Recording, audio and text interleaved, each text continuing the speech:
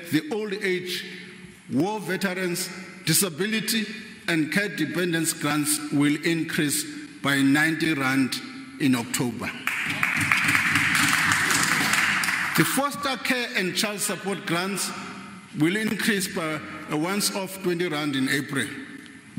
Enye beyilindwe ngamehla bovu yindaba yesibonelelo sikarhulumende nonyaka nje umnyango wozokuthuthukiswa komphakathi wabelwe 58.6 billion rands.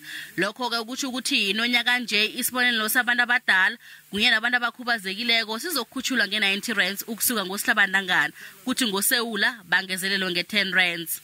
Kandi isibonelelo sabantwana sona sizokukhutshulwa nge-20 rands ngenyanga kaSihlabantangana. Ama-350 rands wabantu abangasebenziko wona azokuraga bekube ngomnyaka ozako ngenyanga kaNdaka.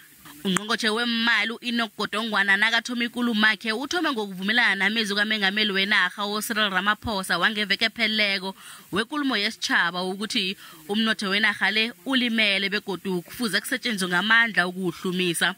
Ugodongwana uthi nanyana inarha le inemraro eminingi nje kodwana kufuze kunzinziswe ubujamo hlangana nokusindisa impilo yabantu benarha le kunye nokusekela amahlelo okuhlumisa umnotho.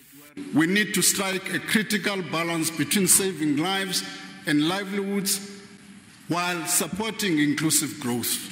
Ugodongwana uthi umnyaka weemali wanonyaka nje uzokuqalela isekelo lemali engenako kunye nesekelo labantu abahlaga kakhulu ubekele nezenzelwa zomphakathi phambili bo uphungule nomthwalo womthelo. Kandi ukwehla kongqongqwana i-coronavirus kukatelele inarha eziningi ukuthi zibeke imithetho ezokusiza ukuphungula ukurhatsheka ko-Omicron kanti lokho-ke kuthinte kumbi amahlelo okuhlumisa umnotho.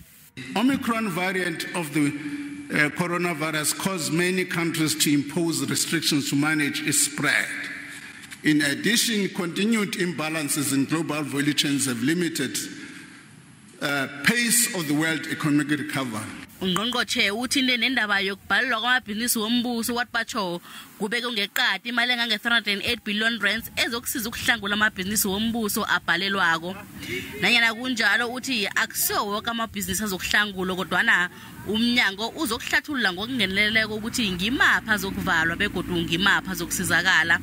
More than 308 billion rand has been directed towards bailing out failing state institution companies.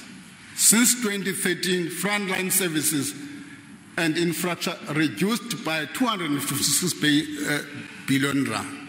Some state-owned companies will be retained while others will be rationalized or consolidated. To reduce this continued demands on South Africa's public resources, the National Treasury will outline the criteria for government funding of state-owned companies. Kunenge kufuze kwenziwe ngehlangothini nezomthangalasisekelo wenarha le njengokwakhiwa kwendlela amabhlorho inkolo namakliniki kanti ungqongqotjhe ugodongwana uthi kubekelwe ngeqadi 17.5 billion rands ezokusiza ngehlangothini lokwakha umthangalasisekelo engcono begodu uthi lokho kuzokuvulela abosomabhizinisi amathuba wemisebenzi. I'm pleased to inform this House that a provincial allocation is set aside in this budget for 17.5 billion over the medium term for infrastructure catalytic projects. We look forward to engaging with specific proposal in this regard. Abomasipalata bangezelele nge-28.9 billion rands esabelweni sabo sanonyaka nje ukuthi baqinisekise ukuthi abantu bafumana izenzelo ezifaneleko kanti ugodongwana uthi umbuso uzoqinisekisa ukuthi imali le isetshenziswa ngendlela efaneleko. Currently, 175 out of the 257 municipalities are in financial distress. We stand ready to work with Parliament and all oversight bodies to hold municipalities accountable for delivery of these services. Nayena kunjalo abantu bayeleliswa ukuthi kufuze babhadele izenzelwa zikamasipalata abazisebenzisako ukusizana nabo masipalata ukuthi basebenze kuhle. Indaba yokuhlayela kwemisebenzi isesemraro kosodiye enarheni kodwana ungqongqotjhe ugodongwana uthi kubekele ngeqadi 76 billion rands yamahlelo wokuvula amathuba wemisebenzi. Thank you very much.